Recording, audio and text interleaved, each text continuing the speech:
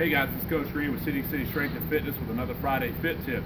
We've gone over chops and lifts in some previous posts, and we've also done some split stance work in previous posts. And the other week we kind of came up with a cool variation for you to try out. Okay, so Allie's going to get her kettlebell up here, and she's going to get into a split stance, and she's going to hold that. Okay, hovering her back knee right off the floor. She's going to take the kettlebell to her low hip, and she's going to chop it and lift it across her body, just like that. And what we're trying to do is maintain control of that split stance, just like that.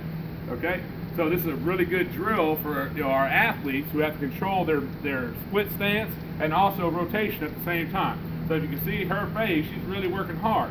So go ahead, switch sides. So what you're going to do is you're going to do 5 to 10 chops on each side. Okay, again, you're trying to hold that split stance right in place, just like that. So 5 to 10 chops per side, 3-4 rounds. We compare it with another exercise.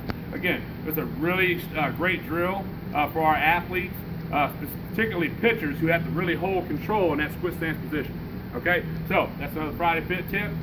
See you guys next time.